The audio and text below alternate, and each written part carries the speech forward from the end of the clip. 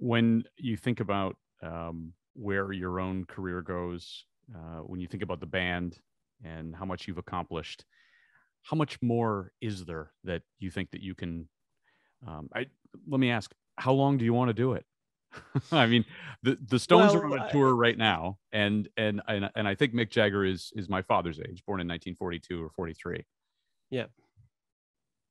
That's 80. Look, I think Chris has already gone on the record saying that there's going to be only 12 Coldplay records, and maybe that's true. I think fundamentally we believe that a story has to have a beginning, a middle, and an end, and it's just the nature of the end, which is perhaps open for discussion. But we will always be.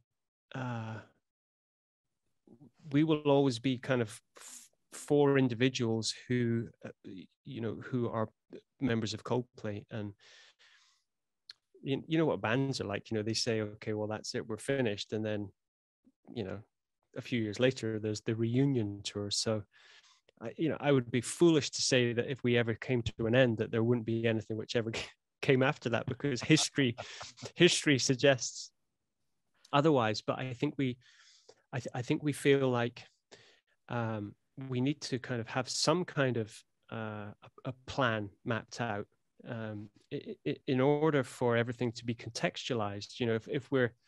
If we're just a constant thing which is moving forward and ever present, then our body of work can't be placed or contextualized. That can't happen until something's kind of ended. And I think if we make 12 albums, I don't know how much more we're going to have to say. I don't know how much more experimentation or playing with different styles of music or working with different producers are going to. I don't know if that adds to the music that we've put into the world. It's just kind of more and more and more and more and more. So I do kind of understand our line of thinking.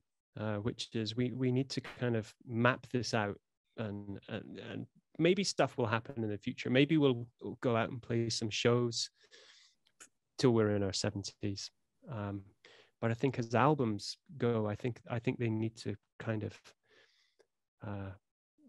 come to some kind of neat ending somehow.